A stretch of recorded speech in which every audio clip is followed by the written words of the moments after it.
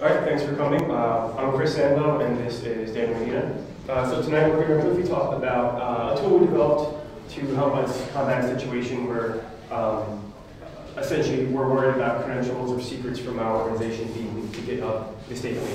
So we developed a small tool, and we made it in such a way that it's easy for others to use and easy to install. First, some intros. My name is Daniel Medina. I run tech ops here. It's infrastructure operations, security, internal tools development, IT. And I'm coming from a background in academia. I taught some classes at NYU as an adjunct and spent a long time at a bank. So much different environment from here at MongoDB, an open source database product company.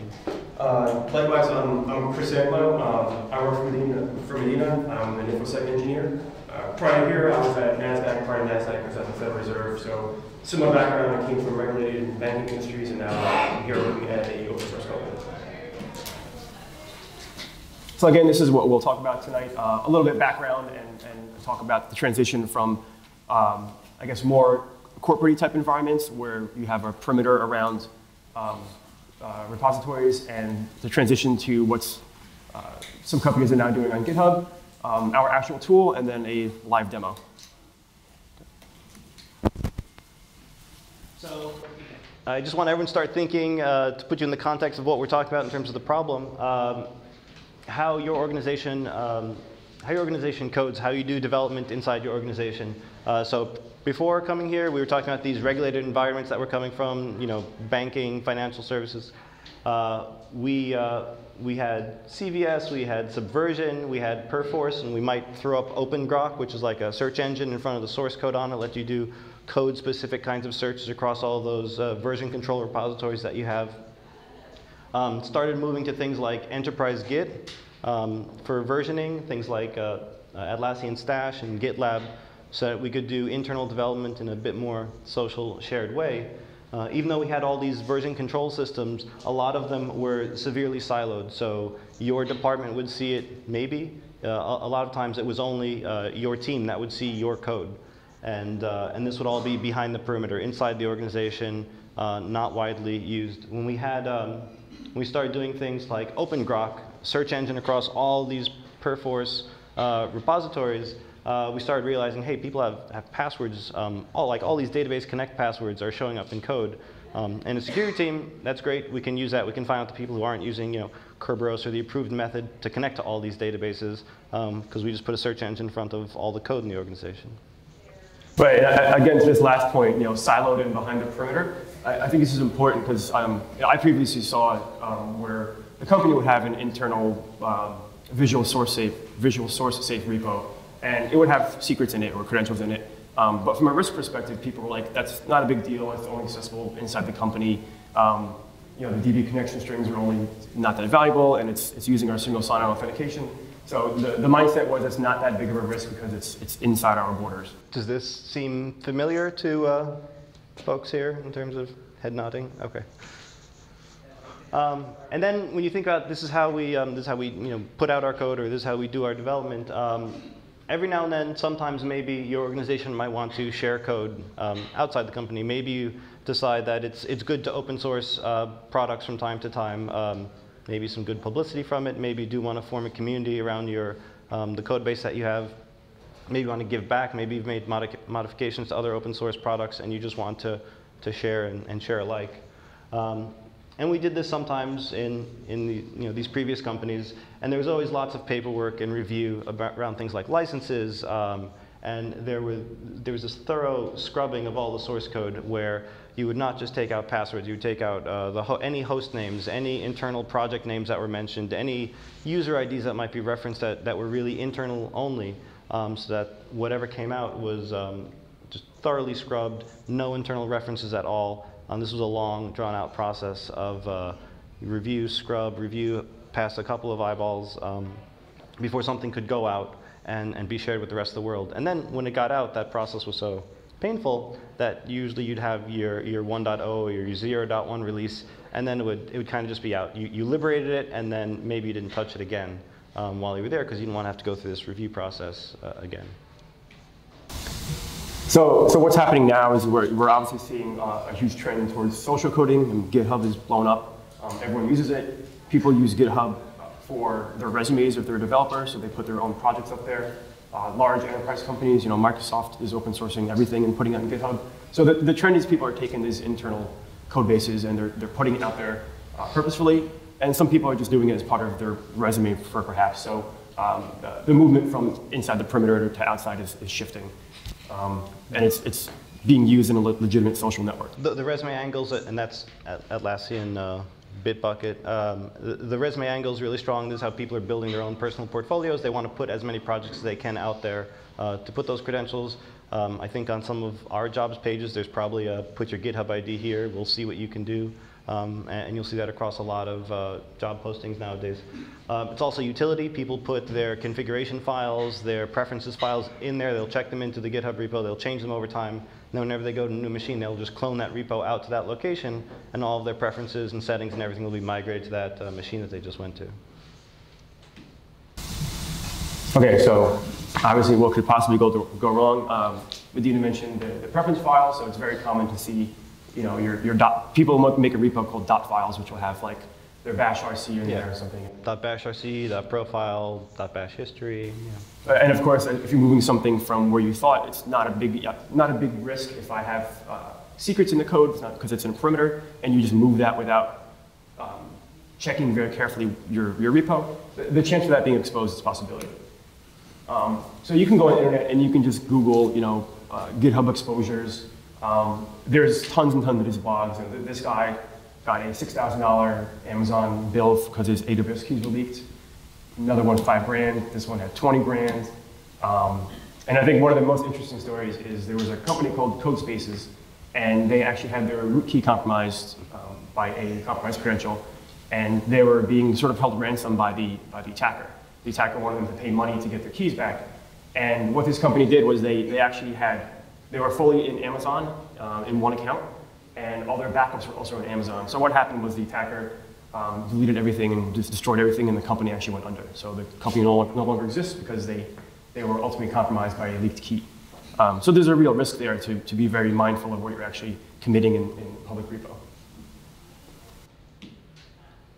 So even at MongoDB, we've had cases like this. So we get mail from AWS one day, your security is very important, and we've become aware that one of your keys belong to a user in your account, and the secret key that goes along with that API key has shown up in a GitHub repository in a bash profile, so in a shell preferences, and this could lead to excessive charges against your account, and we're pretty responsive about this sort of thing, but we learned a valuable lesson. So we got the message out to folks. In this case, this was this was an individual's repo. This wasn't a company repo. This wasn't an organization repo where we might have private repos. This was in a public individual repository. Keys were checked in that belonged to one of our organization accounts. I think we have $ over there, but hopefully no one can read them. So yeah, this, between the time of us, I guess the credentials being checked in, Amazon scrubbing for these sorts of things, and then us quickly jumping on to see how that key was being used, we incurred some charges. Yeah, so what we saw was from the mistaken commit to when we saw the first illegitimate instance spun up was 3 hours. So someone was scrubbing very fast, and they retrieved it, and then they were spinning up things very quickly. And we actually saw through some forensics that they weren't scripting this. Like someone was actually spinning up things manually. So even with a 3-hour time frame, it was very, very fast. This graphic itself I thought it was kind of funny because we have all these monitors around the office, and Medina put it up as sort of like a command bit.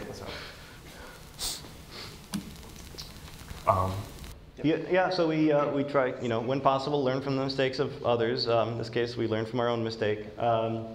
We know that AWS alerts, AWS is checking for this. They will send alerts when these incidents happen, but that notification was not fast enough. It's an entire separate topic to look at what are you doing to secure your AWS resources. In the case that we were talking about, we were able to do forensics. We were able to get a lot of information quickly because we had something like CloudTrail enabled. So we were able to see what activity was tied to that key across multiple regions. In talking to Amazon, as we explained, yeah, we have all these security measures in place already. That really accelerates the conversation with them about, so are we going to get an adjustment on that bill, maybe? Taking the right steps in advance goes a lot to them not having to go back to you and say, like, are you following best practice? And it's like, yeah, we know the AMI, we know when the usage started, we know all the instances are terminated, we know that there was a restrictive policy on that key already. So that's covered. And that's AWS sort of watching out for you because they want to avoid those incidents of fraud in their customers' accounts.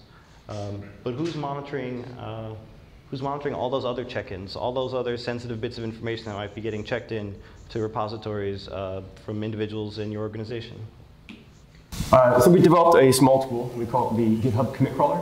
From a high level, it's very simple in what it actually does. It doesn't do anything mind-breaking, but you basically give it some GitHub credentials, and you specify a GitHub organization. It'll enumerate all the members in that org, and then for each member, it finds the most recent 300 commits. And then for each commit, it'll look at the patch for that commit, and then it parses the patch for various keywords or regexes. If it finds one, it'll alert you on it. It's a very simple, just keyword matching type thing, and the idea is you run this regularly. We run every 30 minutes, and if something's found, you can go look into it. It's a reactive approach, but it's meant to be quick, so you can be aware of something if it does happen and catch it quick. And even though we're looking for very simple keywords, and you'll be kind of surprised what you find, especially if you just throw it out there at random. And these are this is not working on your GitHub org. This is working on members of your GitHub org, their repos. So these are repos not directly under your administrative control. So to the point about the reactive, you can't do too much about what other people are doing in their accounts except watch. Right, and there's some similar tools that do this. Particularly, there was one that came out a few months ago called GitRob. That takes a little bit different perspective to the problem, and it also is kind of difficult to install. You have to set up a Postgres database and create users and tables and all this stuff. And I've met people of varying different levels of interest in this. So our idea was to make this very, very simple to install. So what we did is we took the tool and we wrapped it in a Docker container. So you can literally download it, install it in one command line, and then be up in one other command line to make it very simple and quick to use. From a human perspective, so this is easy to install, but how easy is it to sort of install it with the people who, so it's their GitHub repos, their personal repos. How comfortable are they coming on board Mongo and saying, oh, here's my GitHub repo, so you can scan it, make sure I'm not screwing up? That's not exactly how it's working. Okay, so these are public repos, and so as part of, you want commit rights to the organization, I need your ID to add you to my organization, but now that I have your ID, I'm going to be watching your public repos as well. Yeah, if the repo is public and anyone can just read it. So the only thing you need, the only credential you need is basically your own credential. So when you log into GitHub, you can create a set of, they call them personal access tokens. It's just an API key. You feed it to the application, and then anything that's public in GitHub you can read. So we're essentially just getting a list from an organization. Like MongoDB has a GitHub org, Yahoo has a GitHub org, finding the members and then looking at all their public stuff. If that person happens to put secrets in one of their private repos, we can't see that. So you don't need any permissions from the users because they've just made the information public. Are you talking about the creepy factor or something? No, I'm just wondering if people have private repos that, they're your employees, but they have their private repos and they could potentially be leaking sensitive data into their... No, this tool specifically just looks at public repos. We don't look at private repos, not with this tool. So here's links for the repos themselves. The source code is on GitHub, it's open source. And then Docker Hub link. If you're not familiar, Docker Hub is just a very easy way to install anything that has a Docker container. You just do Docker poll in the name. And I'll show that in a live demo that you install it very quickly. I'm interested, just a quick show of hands. Who here has used Docker or has played with Docker before? Okay, so good amount. Okay, so why we built it again, just a quick overlap. Especially at MongoDB, so we're an open source company, so when you come onto MongoDB, you actually use your personal GitHub handle. We don't give you a new one and say this is your corporate account. You use your personal one and we add you to the org. We're also, our default is to be doing this development publicly. It goes back to, portfolio. I'm sure there are people who come to work here because they can build that public portfolio working on open source projects. Our main product is all developed publicly. All of our commits go public. And we sort of covered as mistakes happen. Some of the tools we looked at didn't quite fit exactly what we wanted. And yes, we agree this is a reactive, not proactive approach. We looked at sort of proactive angles, like perhaps using like a Git hook or something, but you can't always guarantee where the person's committing from. So this is sort of a catch-all in this case. The hooks you might be able to get off a repo, but you have to control the repo. You might be able to do pre-check-in checks, but then again, you have to be able to instrument that repo. You might not have control of the repo where your sensitive credentials and information are being committed to. So just a little bit about the app itself. This is all documented on the GitHub repo. There's a long detailed README about how it all works. But inside a Docker container, there are basically three main processes. The GHCC is the GitHub commit caller process. It's a Python script. There's a UI for it. So again, we want to make it easy to use. Don't want people to edit config files. The UI is a Python Flask server with a Bootstrap front end. It's fronted by a Unicorn application server. And then all data gets persisted in a locally running MongoDB instance in the container. And that's all monitored with supervisor D. So from the web UI, you can start, stop, restart processes and all that kind of stuff. Now I'm going to attempt a live demo. Should I dance while you load things up? Are there any questions? Yeah. Okay, so you mentioned a proactive angle. Some organizations just use GitHub on a project-by-project basis. Could this be adapted if we did want to use it in hooks? Or is there an alternative to that? So if you're talking hooks, like hooks come off Git commit hooks, for instance. Yeah. So if you want to, like, before something can be pushed up, the commit itself gets scraped. The patch gets scraped. Yeah, you could do that, but then you have to have control of the repo. So if you have that full control, you have the ability to do a lot more. So what we found was that these sensitive credentials weren't always being leaked in your repos. They would be leaked in people's personal repos, specifically like the dot files. Like the guy's backing up his preferences to his own thing. So it's good to just look at everything public. That's another question. Yeah, what usage are you seeing for IP protection? This is not, it's not quite what this is for, so. Yeah, but you're searching for keywords. You're searching for things. Can you clarify IP? Is it intellectual property? Right. So no, we don't have anything that's going to hook up and say, like, you just committed source code that looks like it belongs to this other project. There's commercial. That was part of, when I was describing the big bank goes to open source something, that was absolutely part of what was happening there was we want to make sure that if we're releasing something that we're not, our developers are not doing copy pasta from somewhere else and bringing in code that's under other licenses, and then we're going to try to liberate that and say it's open source now. So that's not part of what we're looking at here. Okay, so for a demo, first I'm going to install it. So it's a one command line tool, one command line hit.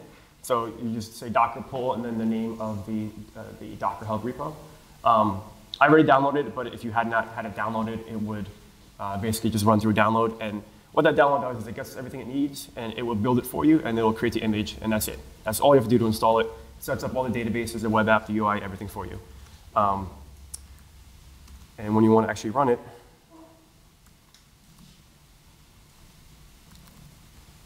there's just one other command line, one option to do it. And then now it's running. So I'll go to the browser, and I'm running it on localhost port 5000. There it goes. Okay. So this is the web UI. When you first go into it, it's going to say, try to make this user friendly. You don't have a config. Please enter your config information. There's readmes and links in here for you. But I'll enter my username. I'm going to look at Yahoo stuff, since they're our co-host. And I need to get my password, so. And here's my token, and hit this. And it's going to redirect me to, this is sort of a process supervisor within the container. So again, I have the three components running. I have the crawler, I have the UI, and I have the database. And you have the ability to look at logs here and restart if you need to. But for the most part, we can just see what's going on, check out the cron logs, reading from, this is chronological order on top. So it already started looking at users. Here's the user it's looking for. We have rate limiting built into this, so it understands GitHub's rate limit. And then it's going to start looking at their actual commits and see if it found anything. In this case, it found something and it started to find results. When it finds results, we have a page like this. So here's the user. You can look at this is the file that it was checked against. And if you hit this icon, it will pull up a sort of a diff of what was happened and then the match keyword. In this case, it's just the word password, so it's nothing there. But we have a number of keywords here, and in the docs, it tells you how to change this. In the interest of saving time, we sort of preloaded some actual ones we found before. So this is one we found earlier where this Yahoo employee put a API key mistakenly. Again, another one here. And this was a internal Redis database password. These are all not issues anymore. We cleared it with Yahoo, so we're all OK. But the point being, like, these are very simple things we're looking for, like the string password. And you'll find hits for this in public repos. As you know more about your own sensitive data, you'll be able to know, OK, we do development against this Redis database. The connect strings look like this. Go search for anything that looks like it might be a connect string with a password in it instead of. Yeah, like if you have like an internal DNS name for all your hosts or something, and you add that here, that's a good match because that sort of information should never be in public repos. Okay. So some people have looked at this and said, cool, that's great, but what if I want to check everything and not just organizational repos? There's something called the GitHub Archive project where you can actually download tarballs of everything from GitHub. You can download that, you can git log it, and you can grep for your own keywords if you want to do all that. The commit crawler is looking at new commits. Yes. It looks for the most recent 300, and that's it. So depending how active that person is, that 300 could be all their Git history or only the most recent whatever. And again, going back to the thing, if you have very sensitive or very particular keywords that are specific to your organization, like internal domain names, you should probably just set a Google alert for that. If anything, if Google ever finds it, Google will crawl GitHub. If it finds it, it'll alert you on it. And just a quick note, if you do find something, it's important to rotate the credential. If you just clean it from GitHub or if you just commit over it, it's still there. So there's a specific way you have to use a Git filter branch to get rid of it, and of course, rotate the credential. Yeah, you can usually leave the file. You can't unsee it at that point. It's there in the history. Yep. Any additional questions at this point?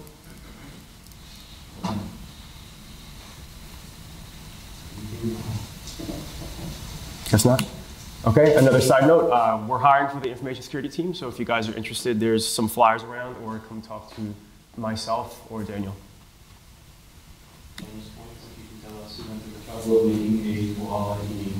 Yeah, so a security vendor made this GIF. It's a koala eating our logo. So if you know who that is, you get bonus points.